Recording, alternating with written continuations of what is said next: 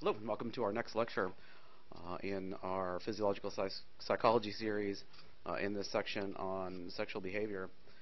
Today we're going to be talking about reproductive hormone cycles. In particular, we'll talk about the structure and functions of hormones, and in particular, how hormones are released and controlled by the hypothalamus. We'll start by talking about how hormones are classified by both chemical structure, their function, and their source. So the way we think about hormones really just depends on our approach. So there are peptide and protein hormones, steroid hormones, which is where we'll focus much of our attention today, and then finally there are amino acid derived hormones. So the protein and peptide hormones tend to be things like insulin, which is released by the pancreas and helps control our blood sugar. Steroid hormones, which we'll talk about primarily today, are all synthesized from cholesterol and then form a steroid nucleus based on that cholesterol molecule. And then finally we have amino acid derived hormones, which are things like epinephrine and thyroxine, which come from amino acids. So the steroid hormones are critical to human reproduction, development, aging, and are associated with a variety of cognitive functions. Excuse me. There is a great deal of work going on in trying to understand how steroid hormones influence cognition and sort of in what ways. So we talked already about how testosterone activates visual spatial abilities in people. It's also believed that estrogen may actually benefit memory. So we're going to talk a little bit about those cognitive functions in our next lecture after this one. But we first need to get a bit of an understanding about what these hormones are and where they come from.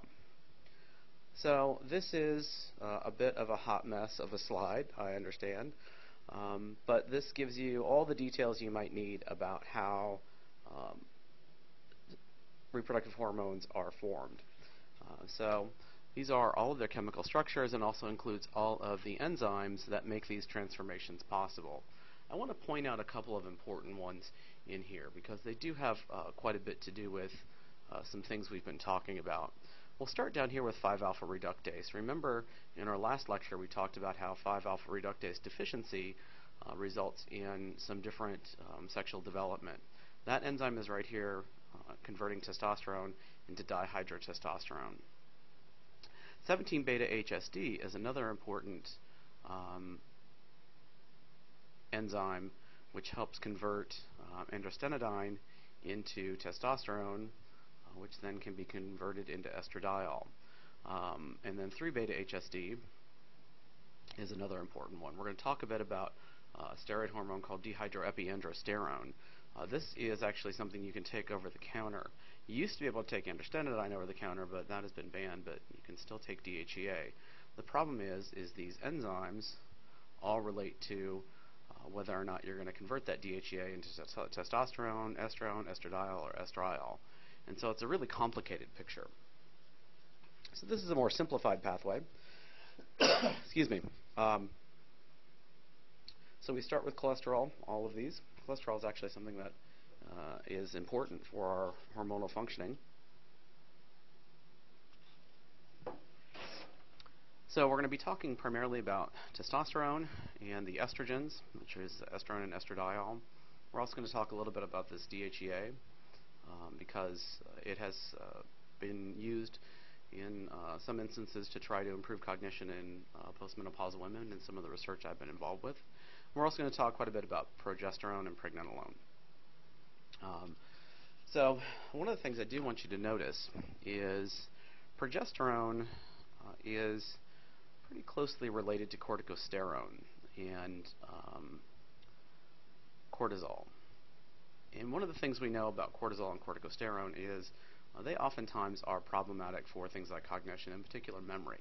And we seem to see some of this in progesterone as well. Progesterone has both positive and negative effects in the brain in different ways. Progesterone tends to increase olfactory abilities, particularly in animals, and it's even seen in women, or pregnant women, I should say.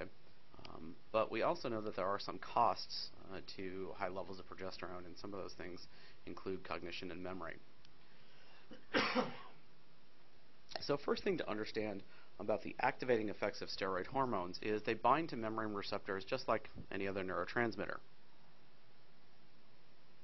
They enter cells and activate certain kinds of protein in the cytoplasm.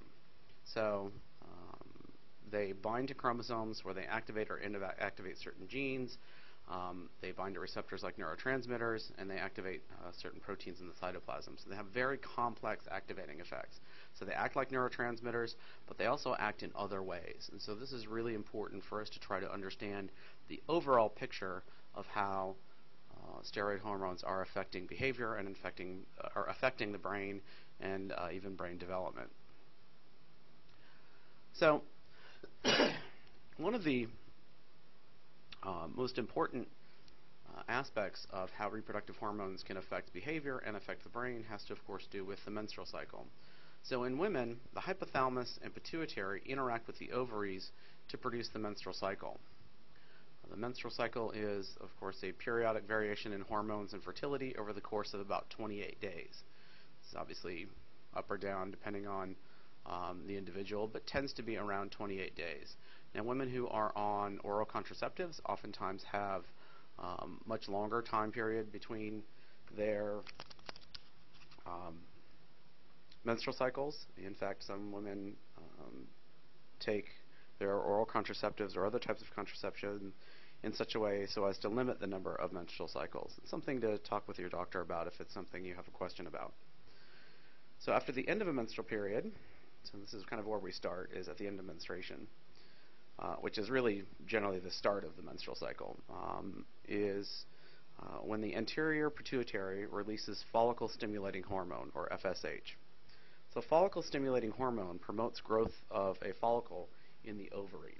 And so that follicle in the ovary will eventually become an ovum, which then will get released and has the potential to be fertilized and then become, of course, a fetus. So that follicle nurtures the ovum and starts to produce estrogen. It's towards the middle of the menstrual cycle, the follicle builds up receptors to follicle-stimulating hormone. As a result, the follicle produces increasing amounts of estradiol. So follicle-stimulating hormone is being released by the anterior pituitary. It's traveling down to the ovaries, causing a follicle to be created. That follicle then builds up more receptors to follicle-stimulating hormone, so it gets affected more by FSH, and so it starts producing increasing amounts of estradiol as it gets these receptors built up. So you can see here that at the end of menstruation begins what we call the follicular phase, which is when the follicle builds up. We then get what's called the periovulatory period, then the midluteal phase, the luteal phase, and then menstruation. So estradiol peaks in the week following the end of menstruation. Progesterone peaks during the midluteal phase, as you can see in the center part of this graph. So if we start on the clock on the first day of menstruation, we're talking about day 21 or so is about the midluteal phase. Both hormones then drop during the late luteal phase, which is the premenstrual period. And it's this drop in hormones that oftentimes can be associated with behavioral mood disruption, depression, irritability, bloating, all this kind of stuff that we associate with premenstrual periods is associated with this drop in hormone levels. It's kind of almost like a little mini menopause each month. So this can be difficult for some women. Some women find it much easier to deal with. Everyone's a little bit different in terms of how their body responds. And if it's something you're concerned about, it's always something worth talking to your doctor about. So as we get increased estradiol, this causes the anterior pituitary to increase its release of both follicle-stimulating hormone and luteinizing hormone. So these two hormones cause the follicle to release an ovum. This is, of course, then what has the potential to be fertilized. So this is the point at which fertility is the greatest, is once that ovum is released. And that's actually in what we call that paraovulatory period. That from this time of ovulation on through is the time at which fertility is its highest, because this is when ovulation occurs, and this is when the uterus has prepared itself for pregnancy. So menstruation and immediately after menstruation are when fertility is at its lowest.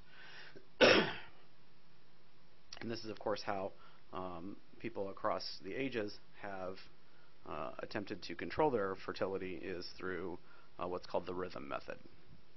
So the remnants of this follicle then release the hormone progesterone. This prepares the uterus for implantation of a fertilized ovum, inhibits the further release of luteinizing hormone, and so this is when we start to get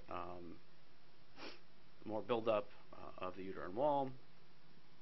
We get increasing amounts of progesterone being released by that remaining follicle. So it looks something like this. At the end of menstruation, we get the follicle-stimulating hormone traveling down to the ovary, which then causes a follicle to form, which starts releasing estradiol. Then we get the follicle developing more, releasing more estradiol because it's absorbing more FSH.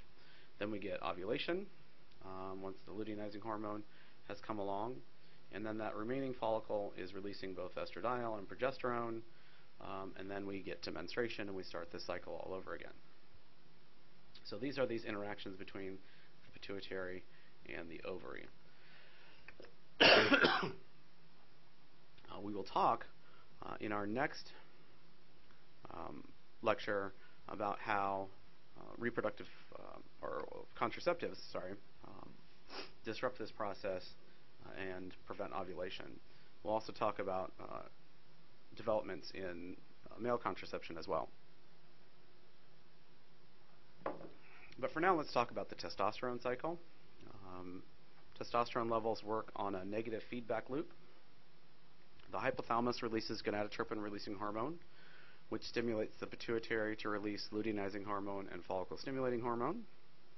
These then travel through the blood to the gonads, to the testes, I should say, causing the interstitial cells in the testes to release testosterone. Testosterone then causes the hypothalamus to discontinue releasing gonadotropin-releasing hormone, which then reduces the release of luteinizing hormone and follicle-stimulating hormone, which then reduces the amount of testosterone being released, which then means we go back to having lower levels of testosterone, and now the hypothalamus releases more GnRH, which then causes the pituitary to release LH and FSH, which then causes the testes to release testosterone. So that's why we call this a negative feedback loop. The testosterone comes back, feeds back on the hypothalamus, and causes a shutdown of the release of GnRH, which then causes a shutdown of these other hormones, which shuts down testosterone release. Once those testosterone levels drop, then the hypothalamus starts releasing GnRH again. So in terms of how this all works out for males, younger males tend to have what we call a diurnal levels of testosterone, peaks at night and then early morning, and then drops off during the day and evening. For older men, it tends to be relatively stable across time. But for younger men, you get much higher increases in testosterone at nighttime. And of course, for young men, oftentimes this can result in things like nocturnal emissions.